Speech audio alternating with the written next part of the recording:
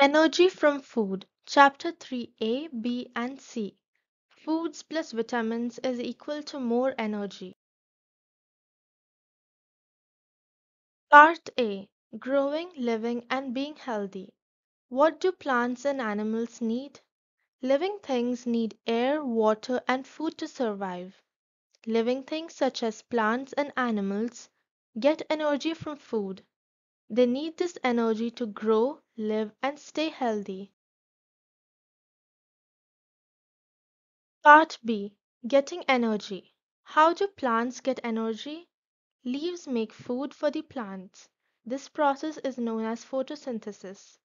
Leaves contain a green substance called chlorophyll that traps light for photosynthesis.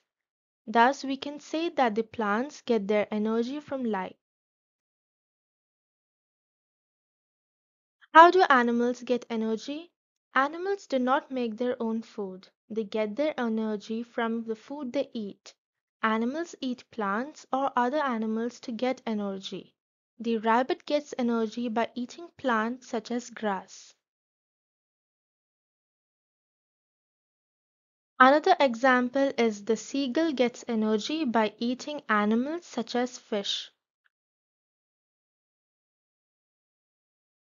Producers and consumers. What are food chain made up of? A food chain shows the transfer of energy from one living thing to another in the form of food. A food chain is made up of producers and consumers. All food chains start with producers, which make or produce their own food. Please note that all the plants are producers. Plants are producers because they make their own food.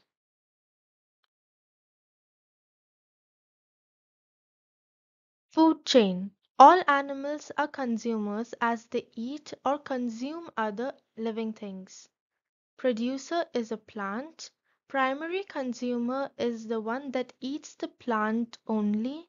Secondary consumer eats the animal or the primary consumer.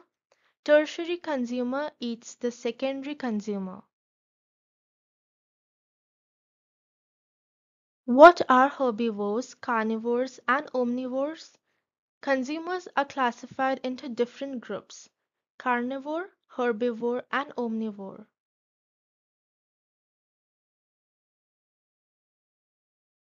Some animals eat only other animals, so they are known as carnivores, for example, a lion.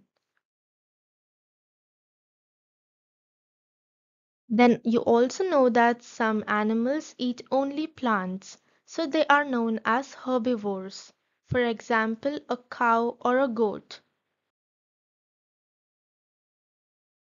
Whereas some animals eat both plants and other animals. They are known as omnivores. For example, a bear. What are predators and prey? Consumers can also be classified into predators and prey. Animals that hunt and eat other animals are known as predators. Animals that are hunted and eaten by the predators are known as prey.